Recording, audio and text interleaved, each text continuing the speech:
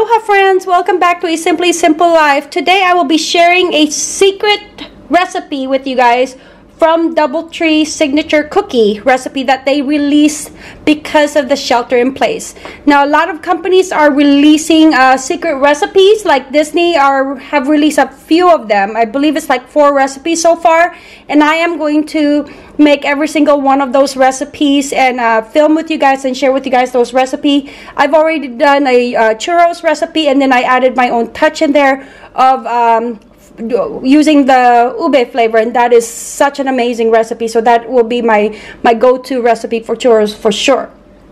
Today it's going to be the DoubleTree signature cookie recipe that DoubleTree has released, their famous cookie. I will go ahead and put into the description box of the actual recipe. This is just going to be for one batch, so I'm just going to copy the recipe as it says. So it's going to be half a pound of butter, 3/4 cup plus 1 tablespoon of sugar, and then 3/4 cup packed light brown sugar, 2 large eggs, 1 1/4 teaspoons vanilla extract, 1 teaspoon lemon juice. I did not have any fresh lemon, so I just opt for this because, like I said, this is because of shelter in place, so I did not want to have to step out to the store.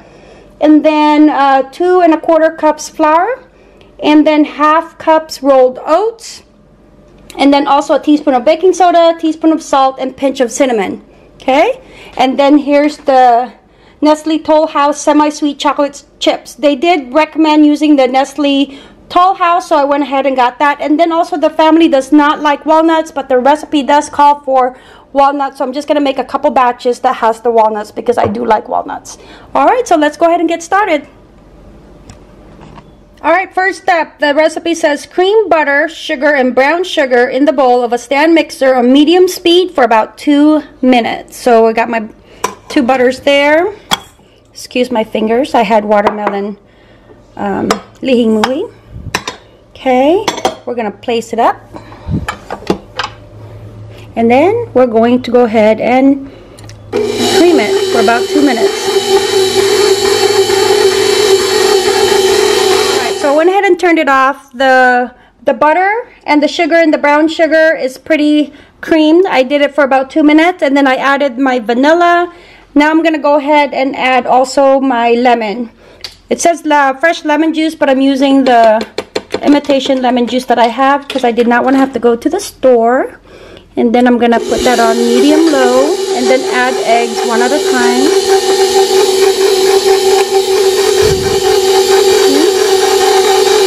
And then it says add eggs, vanilla, and lemon juice.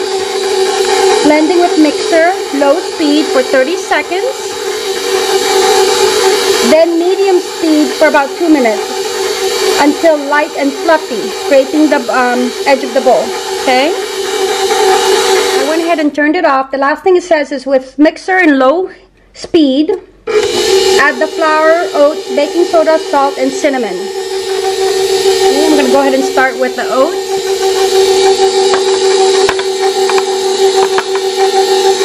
I don't trust myself, so I'm going to go ahead and lower this, add in the flour.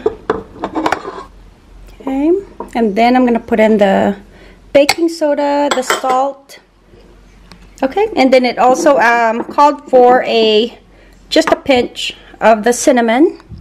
So I'm going to go ahead and mix this in low heat. Usually the flour, I would put it like a little bit at a time, but I'm just following the recipe.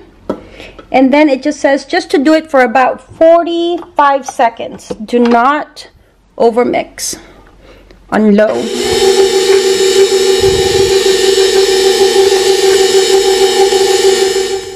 I went ahead and took the bowl out of the stand mixer, scraped out the sides, and then I'm going to go ahead and add the semi-sweet chocolate. It says 2 2/3 cup of the semi-sweet. It's actually like the whole bag of the Tollhouse, the small bag.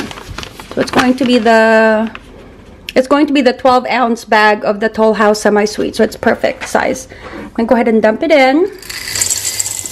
I'm not going to add the walnuts because I have Danielle that's allergic, but I do like walnuts, so I'm going to put this to the side during like the last batch.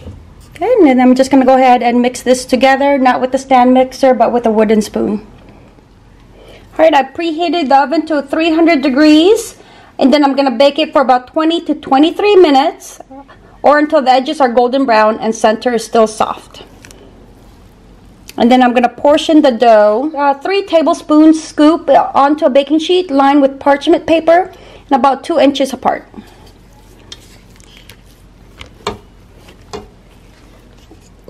Alright, I went ahead and prep up my cookie sheet. I'm going to go ahead and put it into the oven, and then, like I said, bake it for 20 to 23 minutes.